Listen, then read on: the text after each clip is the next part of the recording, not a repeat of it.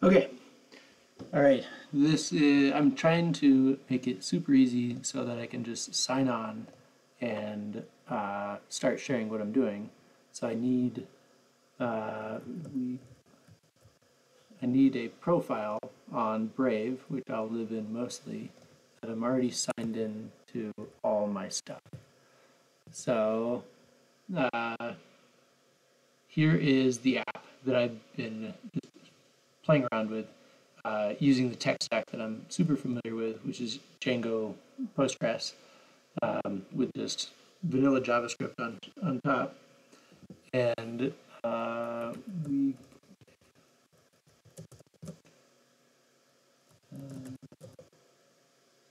okay. So in summary,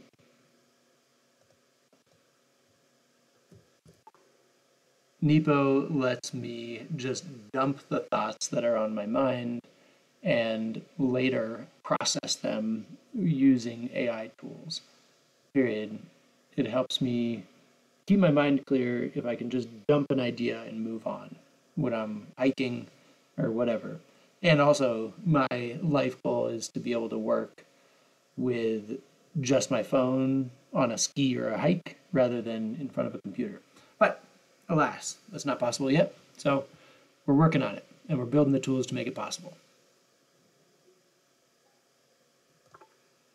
So here it will automatically tag the notes, and if it is a request, it'll try to complete the request with the tools available. Um, and I don't use my account here because I put some really personal stuff about my like family and friend relationships, and so this is just a newly created account. But on this channel, we will put all of these things. So it also one of the tools I really wanted to do. I misput here on voice to text. It misspelled Nepo, and so I wanted to do a disambiguation step where it takes. Oh, that's probably why I didn't label it, but it'll take the context, something like the projects I'm working on are Nepo.me, i.e.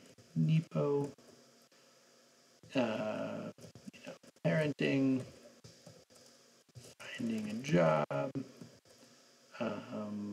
What are some other projects? Oh, a voting app. Anyway, and so then that context is passed with every note. And OpenAI provides something like this. And there's a million different note apps out there. I just wanted something that I had total control over and that I could really mess around and learn, like an intuition about what AI assistants are going to do. So anyway, if you go to nepo.me, you can use it. I just ask that you pay for the computation credits. And you can see, I'm trying to make it all transparent. Just posting a note is about half a cent, because it makes several requests to OpenAI, and summary notes are actually closer to 1 cent, because and as you have more notes, it gets up to 10 cents for a summary, which seems kind of expensive, but we can add better filters and do some like embedding searches to limit that. We could also use open models and probably get similar performance.